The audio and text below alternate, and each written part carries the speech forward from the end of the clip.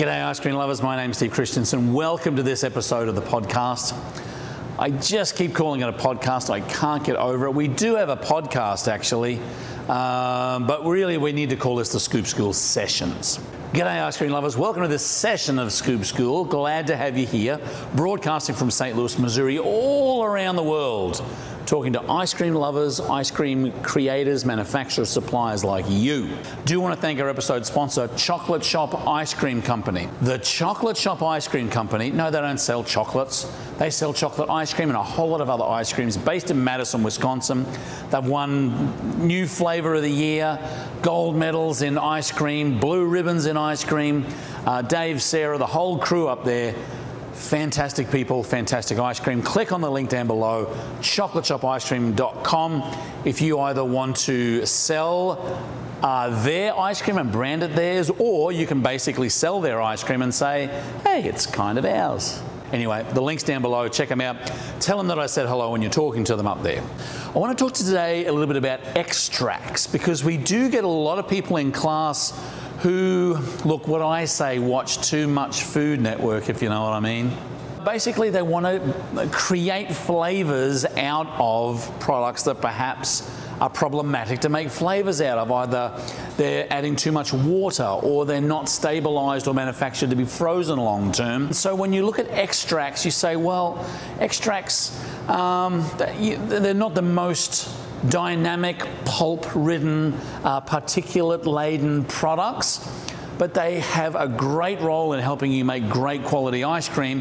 Part of that reason is that, number one, is that they're liquid only. They're a very concentrated liquid. And what that means is it can add color and flavor without adding a lot of water to dissipate your butter fat. You'll find that everything you put into your ice cream mix, your soft serve mix, your custard mix, is going to dissipate that fat just a little bit, and anything with more water in it, more solids, more sugar, is going to drop down or dilute the butter fat.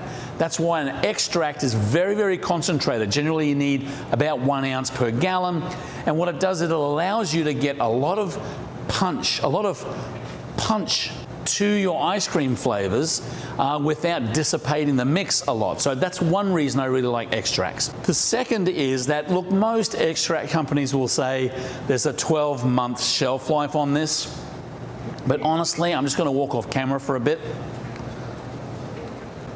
I'm back. I wonder if you were watching there and you probably thought, Steve is a ghost. This is a national ICC concentrate natural pink peppermint. I don't know, I'm about halfway through it. I generally crank this out every Christmas time when I make a pink peppermint ice cream.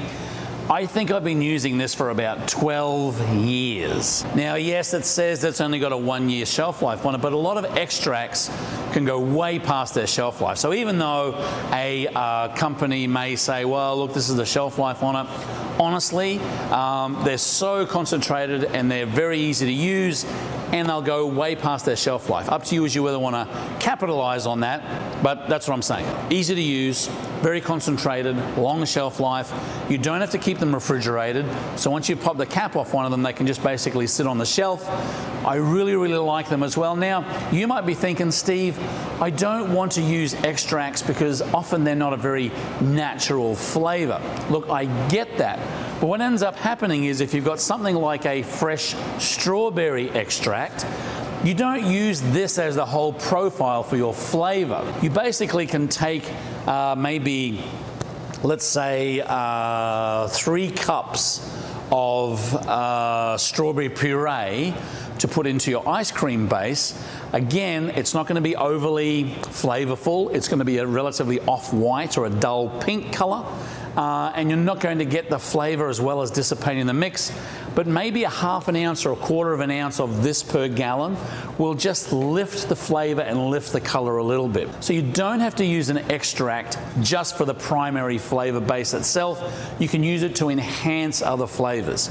And that's what we do here at Scoop School. I've been doing it for over 20 years in the industry, basically using extracts to help either provide that primary flavor or lift other flavors. And we've got a lot of companies here.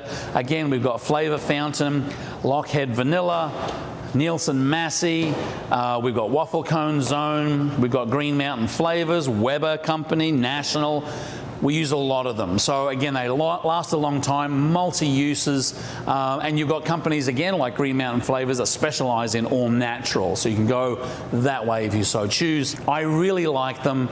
I think that they are great to have on the shelf, particularly when you're in the process of experimenting with different flavors, or perhaps like the pink peppermint here, running a flavor maybe once or twice a year, but not wanting to order a new bottle every single time.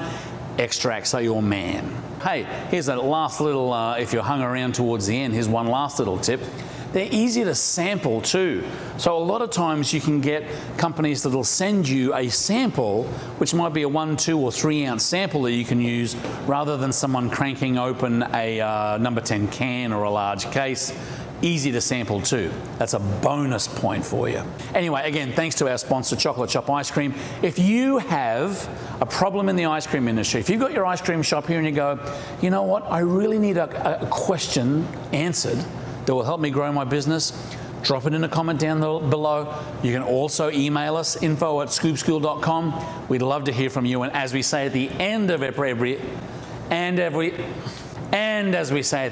every episode, keep on scooping. We'll see you in the next one.